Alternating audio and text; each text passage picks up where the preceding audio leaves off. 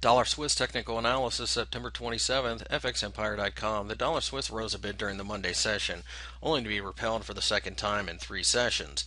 The 90 level sits just below, and it looks like it wants to hold this pair up at this point. Since the Swiss National Bank is actively working against the franc, we wouldn't short this pair anyways. We are waiting for a supportive candle somewhere in this area here, the 90 level, in order to buy. If that doesn't appear, we would actually be interested in the 88 level as well, which was where the gap was from several sessions ago.